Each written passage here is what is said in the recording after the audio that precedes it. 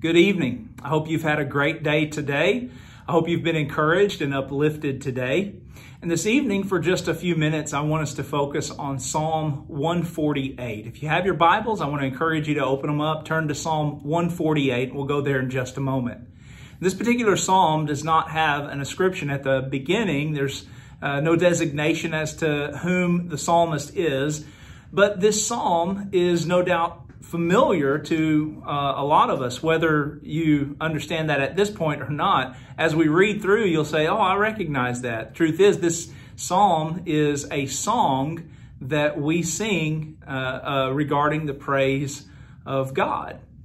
Certainly, this psalm is a part of what some have called the Hallelujah chorus of the Psalms. It's right at the end where there are psalm after psalm speaking about praising God, extolling Him, worshiping Him, lifting Him up, exalting Him.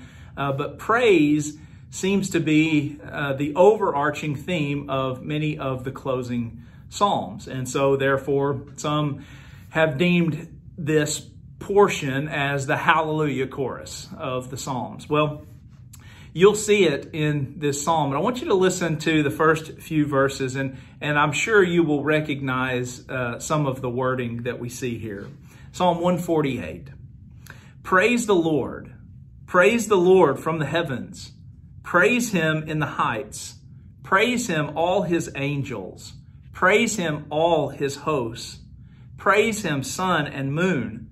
Praise Him, all you shining stars. Praise Him, you highest heavens, and you waters above the heavens.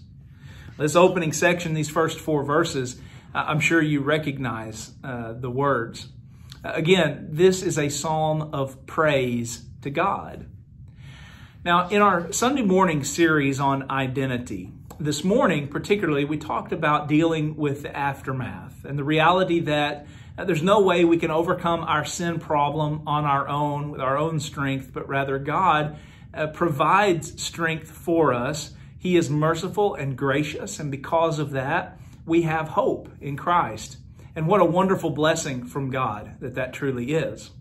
Now, the reality of where we're heading with that particular series on identity is coming to understand who we've been created to be. We know that God is good. We know that God created us in His image, and therefore there must be something very special about us. We know that God longs to have a relationship with us, but we also know that something went wrong. And we see Adam and Eve succumbing to the temptation in the garden and their subsequent expulsion from the garden, sin entering the world, death through sin, and now we have to deal with the aftermath. But again, thankfully, we don't have to do that in our own strength. Well, because we understand what God has done for us in Christ, and because we understand that God is so gracious and compassionate and merciful and loving toward us, we praise Him. He is worthy of our praise. And so I think this psalm speaks to all of creation, ourselves included, submitting to God in praise. And essentially, when you see these elements of creation, the heights, angels, the hosts, the sun and moon, the shining stars, the heavens, the waters above the heavens, whenever you see all of these things listed, you think, well, there's no way that they can verbalize praise to God, but just in their splendor and in the glory of God's creative work, the result of His creative work, or the things that we see around us, they shout out the praise of God. And we too ought to praise God with all of our heart. Let's keep reading verse 5, Psalm 148. Let them praise the name of the Lord, for He commanded and they were created, and He established them forever and ever. He gave a decree, and it shall not pass away.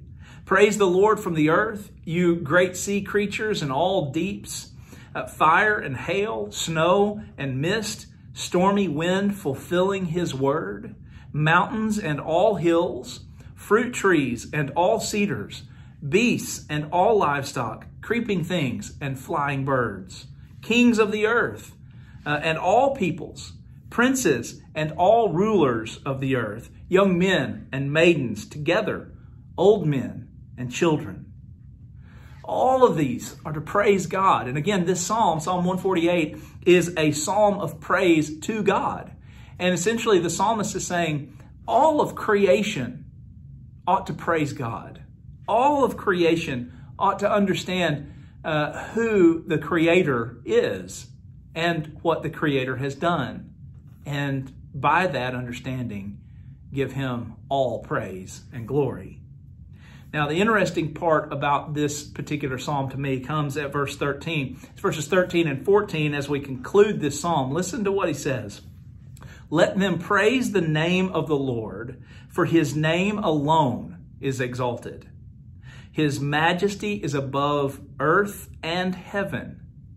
He has raised up a horn for His people, praise for all His saints, for the people of Israel who are near to Him. Praise the Lord.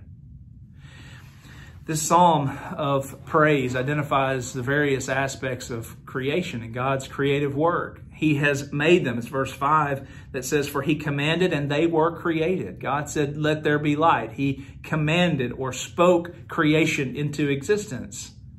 And because of God's power, because of His might, because of His creative work, He is worthy of our praise. But it's not only that. The interesting part comes in verses 13 and 14 that we just read. Again, a call to praise the name of the Lord, for His name alone is exalted. His might, or His majesty rather, is above earth and heaven. He is indeed worthy of praise. That's what the psalmist is saying. But then something else comes in verse 14. He has raised up a horn for His people. Now, the horn for His people, a horn is often identified as strength or protection or salvation. And so you think in terms of what God has done for us. God has given us strength.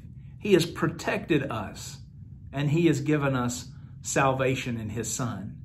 And because of that, He is worthy, infinitely worthy of all our praise. And so the psalmist is reminding us of God's creative work and of God's redemptive work. Though he doesn't go into great detail regarding the redemptive work of God, he does in fact say He has raised up a horn for His people. This idea of strength, protection, salvation, God has delivered. And so because of that, we ought always to give Him our full and complete praise.